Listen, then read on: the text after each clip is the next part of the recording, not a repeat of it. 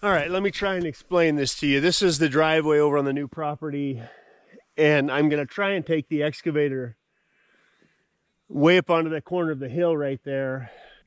If I can get the excavator up there, I'm going to start the process of digging out that landing.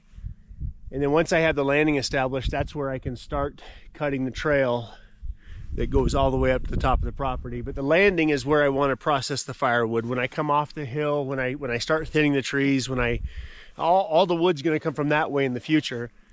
And my thoughts are, I need to have a designated spot to process the firewood, but I also need to have a switchback, a point where when I come off the hill with this stuff, I can unload it and safely turn around. So it needs to be a pretty good sized little hole. Step one is just to see if I can even get the excavator up there.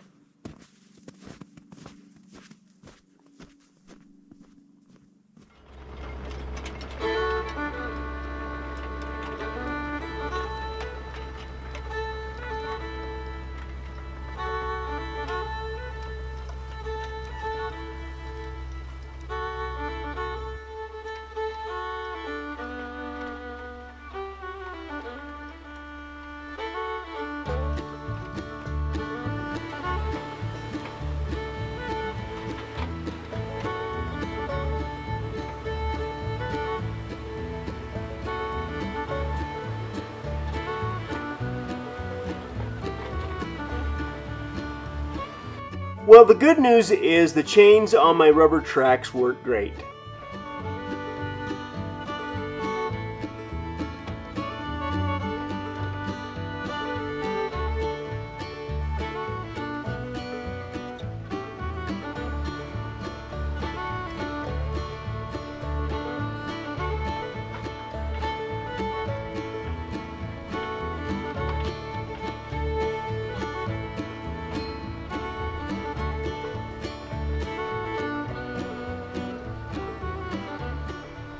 A little bit higher and a little bit left of the excavator is where I want this landing to start, but there's a few trees that are going to be in the way.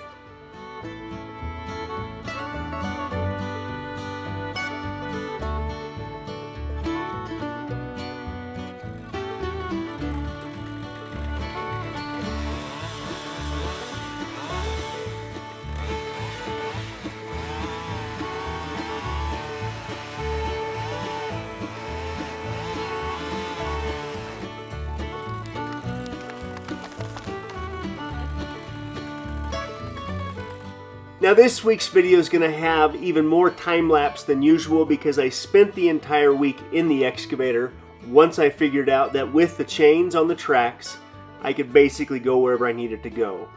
So by the end of the week, the entire landing will be built and about 200 yards of the new trail will be cut in.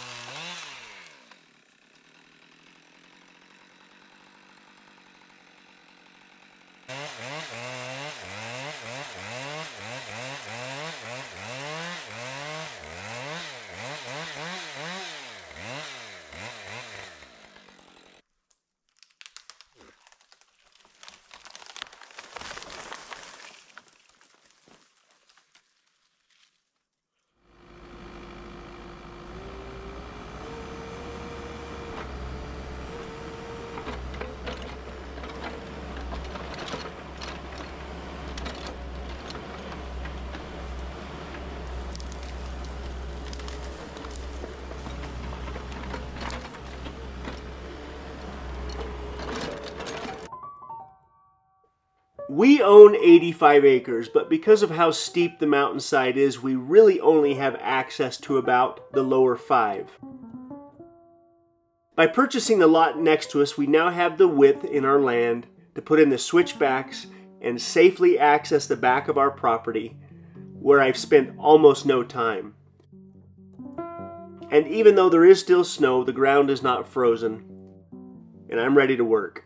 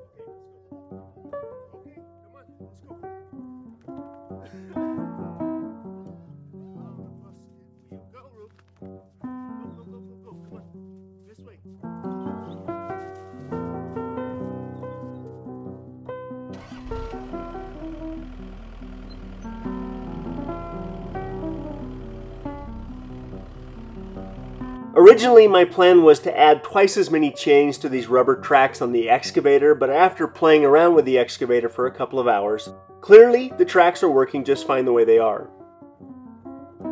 Because I've now committed myself to a few days worth of work, again by the end of this video you will see what the landing has turned into, and you will see the start of this trail that I've wanted to cut into the side of our mountain for at least a couple of years now. And as much as I'd rather not take down any more trees than I have to, I'm trying to pick the location of this landing away from any very large maple trees. And again for the location of this first switchback, which will give me access to parts of our property that I've never set foot.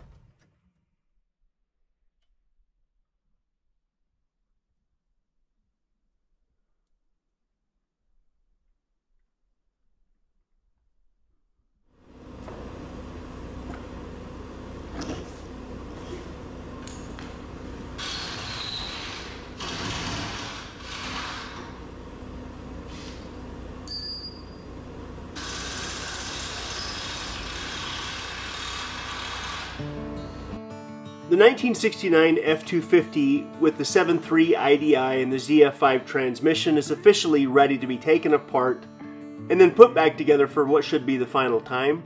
But before I take everything apart, I need to get the Super Duty hitch installed on this frame.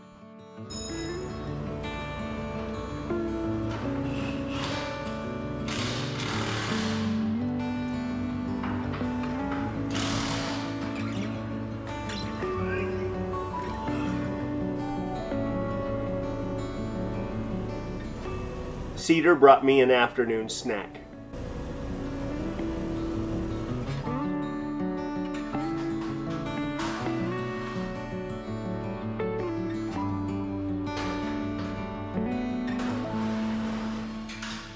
I'm still trying to track down a good core support for this truck, but other than that, I've got most everything I'm going to need to finish the project. For the moment, I think I'm going to reuse the 1990 wiring harness, at least to get the truck started, but I may replace it at some point down the road.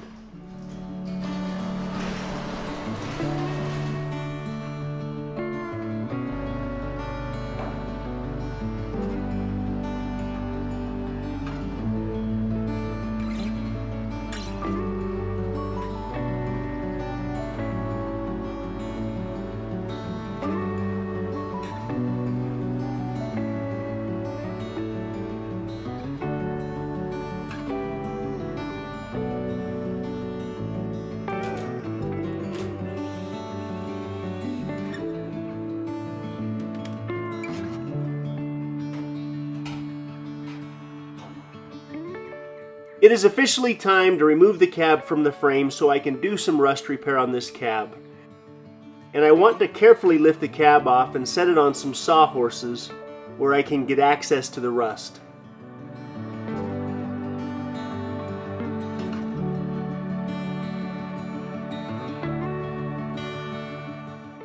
And this is how you show off in front of your girlfriend.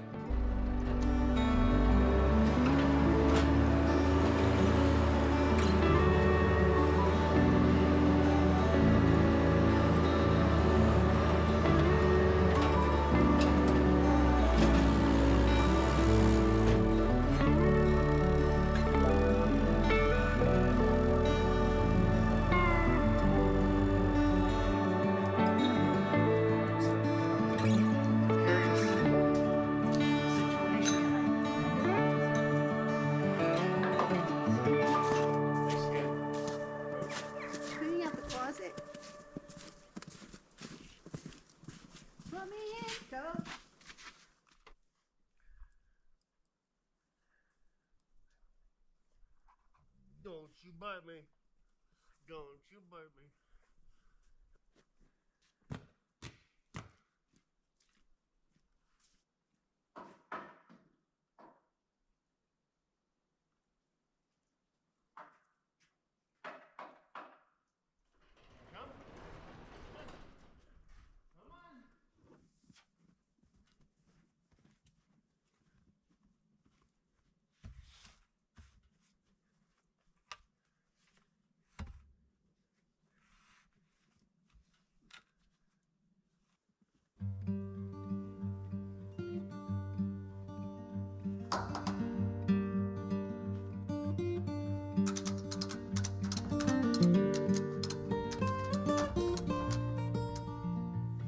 I needed to get the third brace installed on the diesel tank to call this job officially done, but I'm likely not going to fill this tank until the snow's gone and I can see how it settles.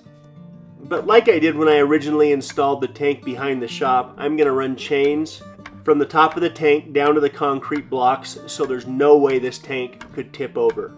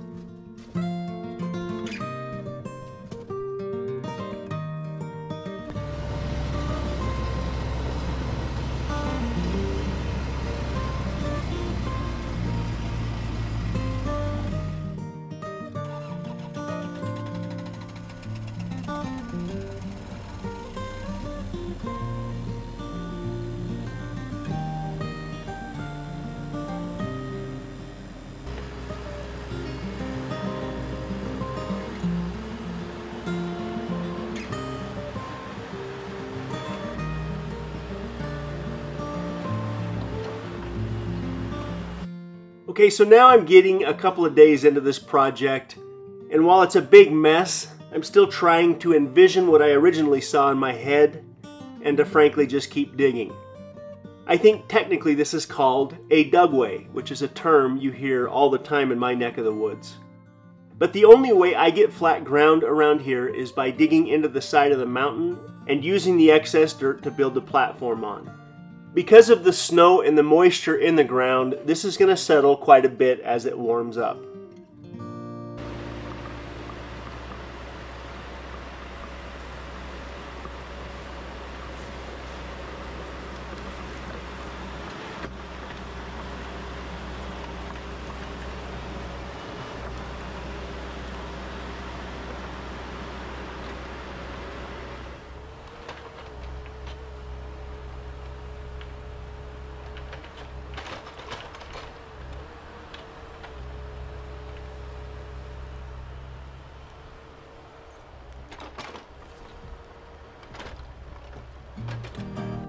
I've had to remove somewhere between 15 and 20 trees so far in the process. But out of those 15 to 20 trees, I now have about 2 cords of firewood that can be curing between now and summertime when I'll bucket up and get it ready for next winter. At some point, I'm probably going to have to slow down and be a little bit more methodical about the firewood. Because naturally, if I keep cutting down trees at some point, there may not be any trees left. But there are still thousands of unhealthy trees that will have to be thinned out and can be used as firewood.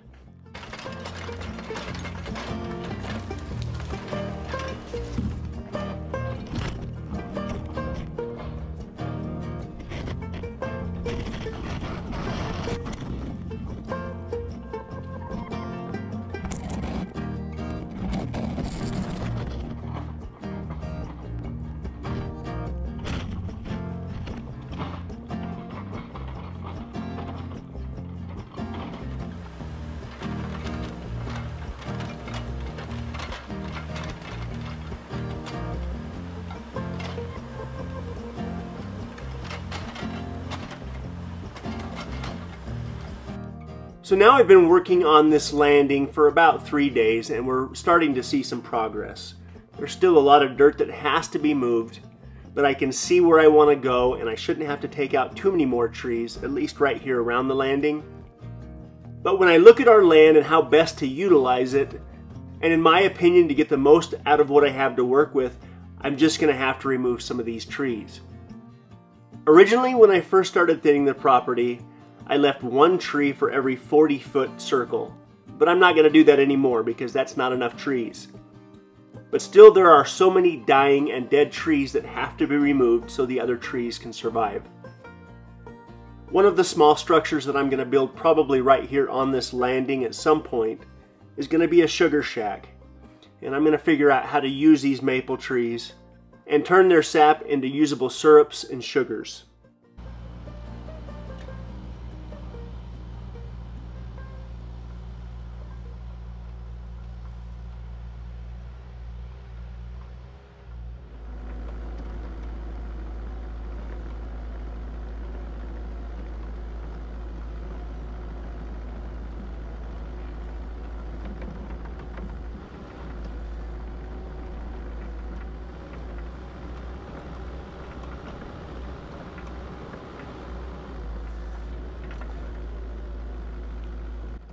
The tracks on my excavator were destined for the landfill, and now with these chains, these tracks can easily last me a few more years.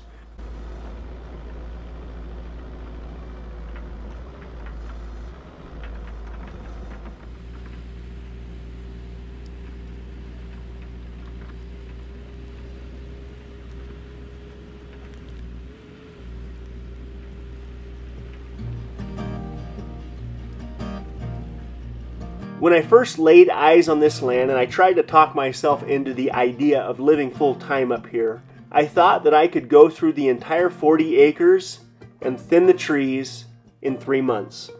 After spending what was basically the first year doing nothing but cutting trees down, I realized this was going to be a long-term project.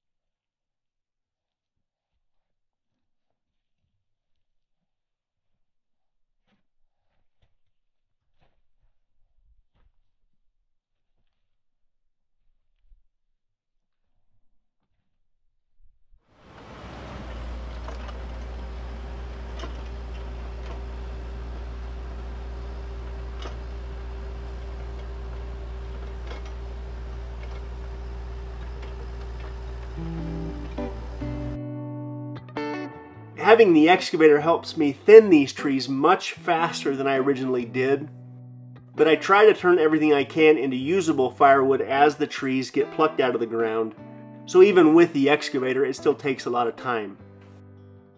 But back before we'd purchased our property and when I was looking for land, I can remember asking myself, would I rather have a piece of raw, untouched ground that hadn't been influenced by somebody else's ideas, that would likely require way more work to make usable?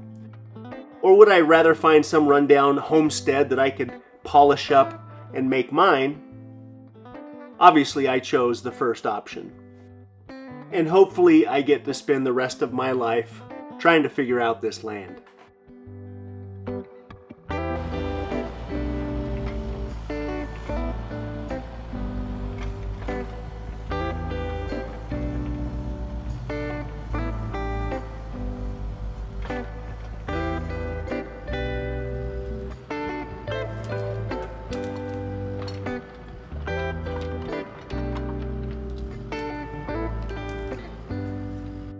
While it's typically a little bit early for most people to be working on their firewood, I have found that it's always smart to be working on your firewood.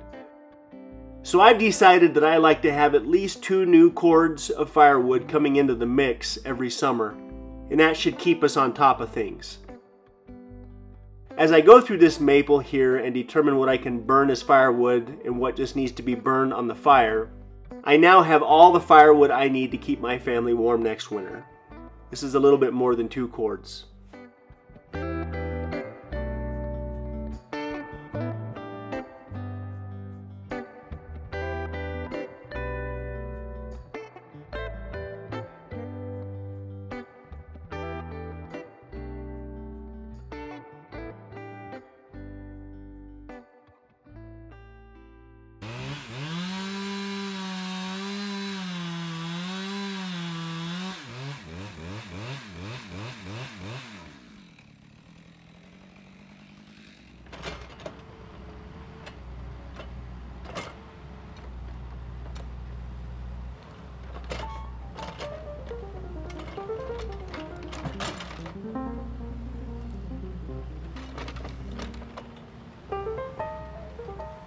If you only knew how many times a day I tell myself my life would be so much easier if we had picked a piece of flat ground instead of the side of a mountain to carve our life into.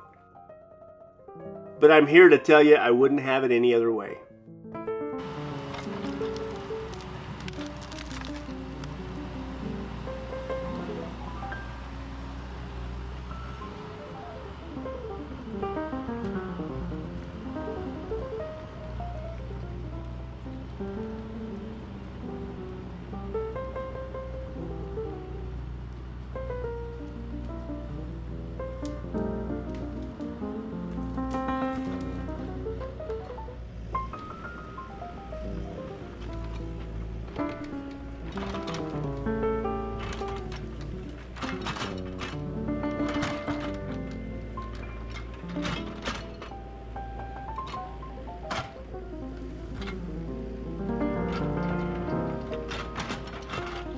In my life, it has become very clear that life requires resistance, meaning I must push back in some way, otherwise life's going to push back against me. Doing hard things like this is one of the ways that I try to push back. By choosing where I have resistance in my life, the resistance in other places seems to go away.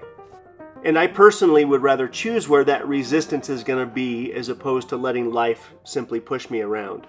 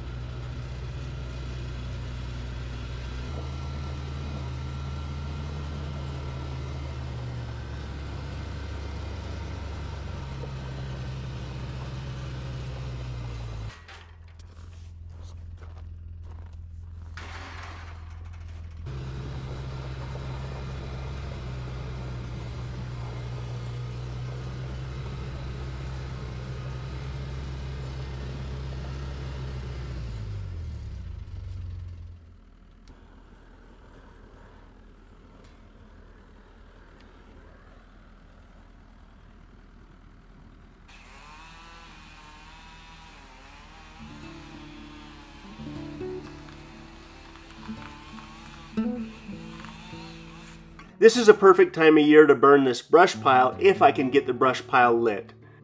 And I've learned over the last few years how to get a good fire started without using diesel or gasoline. And more than anything with this maple, it takes time to get a hot fire going. I would spend almost the entire day watching this fire, doing my best to keep it going, but it really didn't get hot until the day after.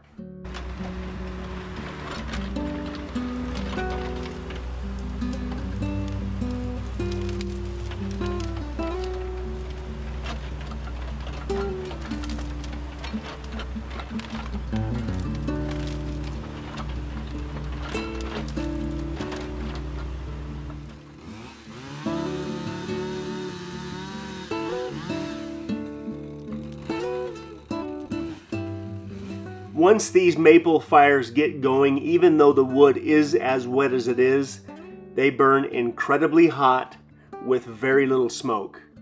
And this is why we love it as firewood.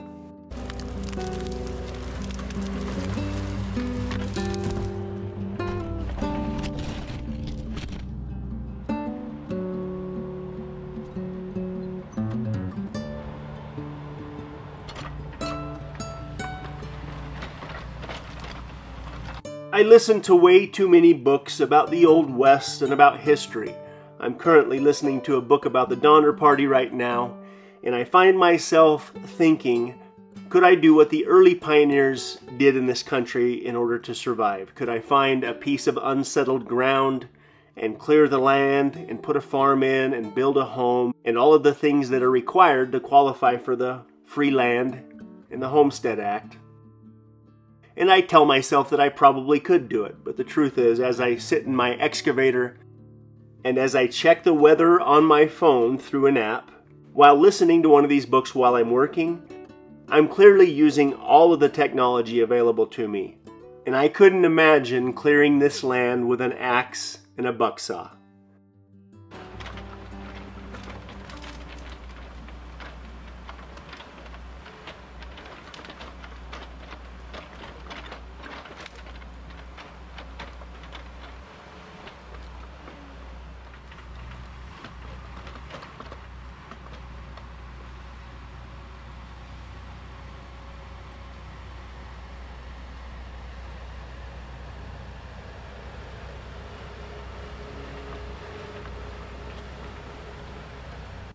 So as much as I'm grateful to the early pioneers and the early settlers that did things with nothing but an axe and a buck saw and a couple of mules, I love doing it with an excavator, because using this equipment that I have found works best for our situation takes a giant project and condenses it into a one-man job that can be done fairly quickly.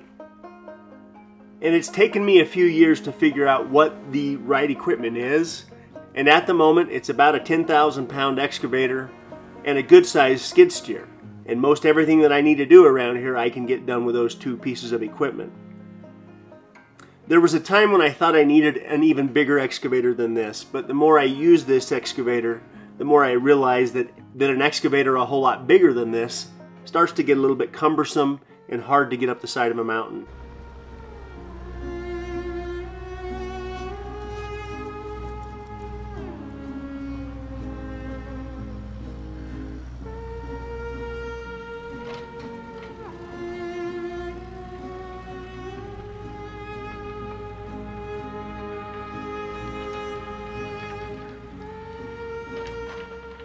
I've now had the fire going for a couple of days, and even the big stumps are slowly starting to disappear.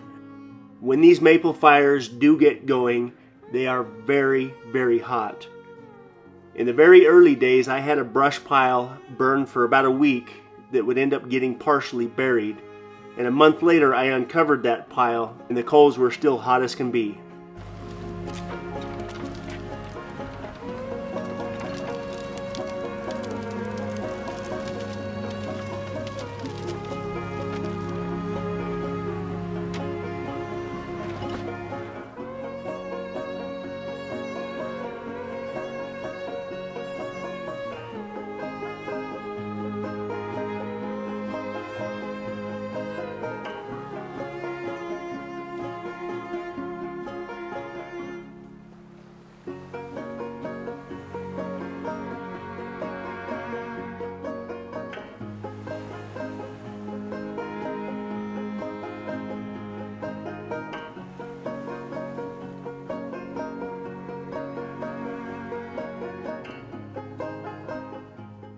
This is the direction I'm going to go with the trail, up behind the water tanks.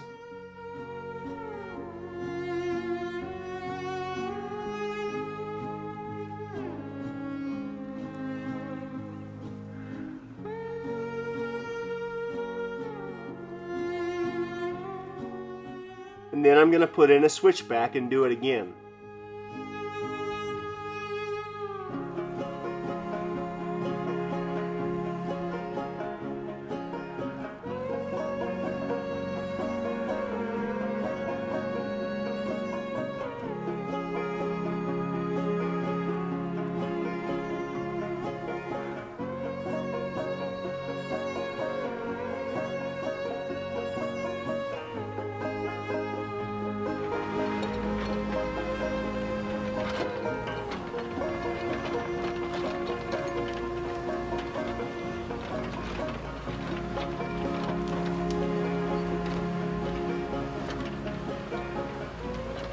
When I show up over here to start work, the very first thing I do is stir that fire up and make sure it's burning as hot as it can be.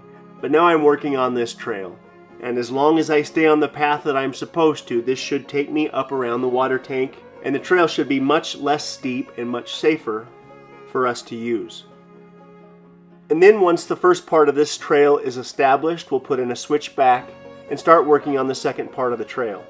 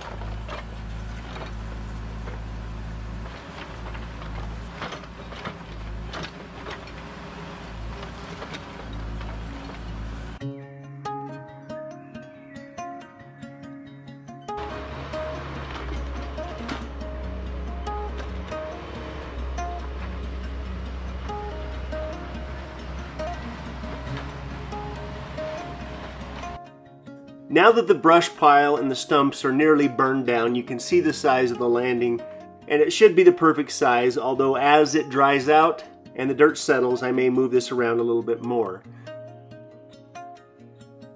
But now that I have the trail established, my goal for today is to get as far up on the hill as I possibly can, and the more I use the excavator and work my way up the hill, the better I get at this process.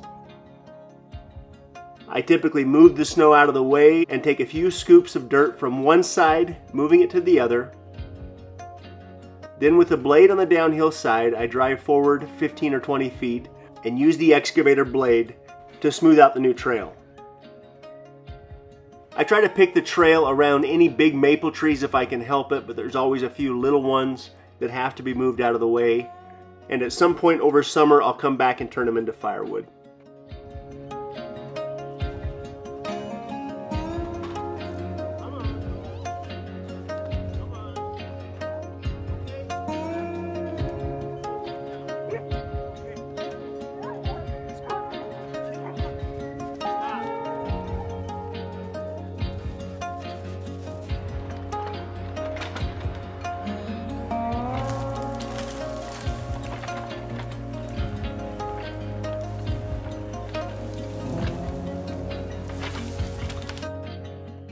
Because there's so much competition for sunlight, there are so many of these trees that are leaning over and will have to be removed.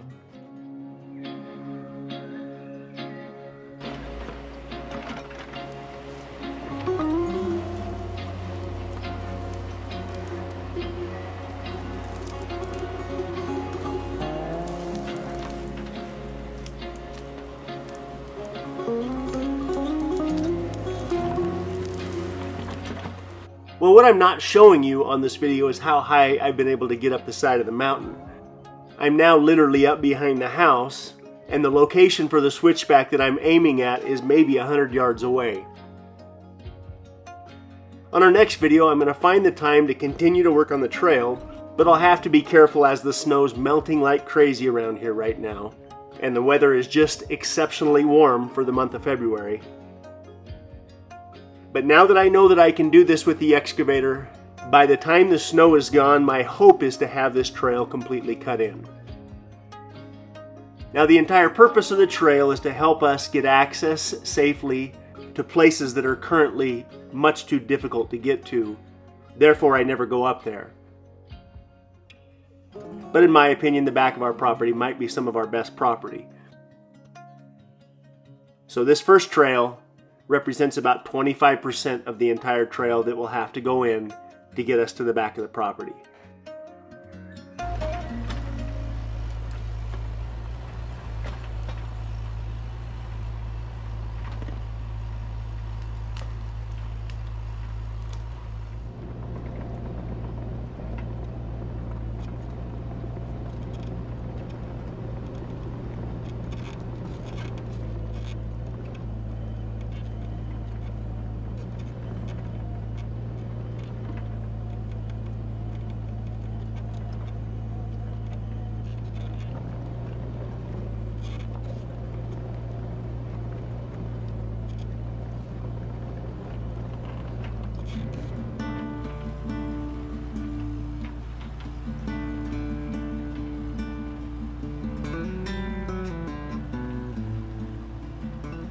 It's getting a little bit muddy here on the landing, but now you can see just in fact how big it turned out.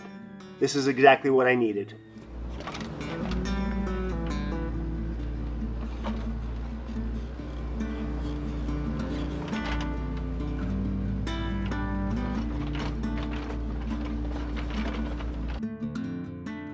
You can't quite see it, but right at the center of the screen and about 100 yards away from where I'm working is where our water tanks sit that feed the house.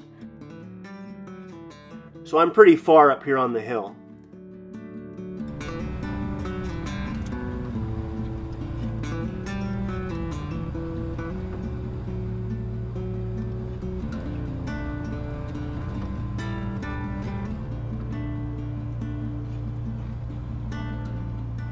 Thank you guys for stopping by to check in on us. It really means the world to us. On next week's video, I'm going to get the drone out and really show you what I've accomplished over here.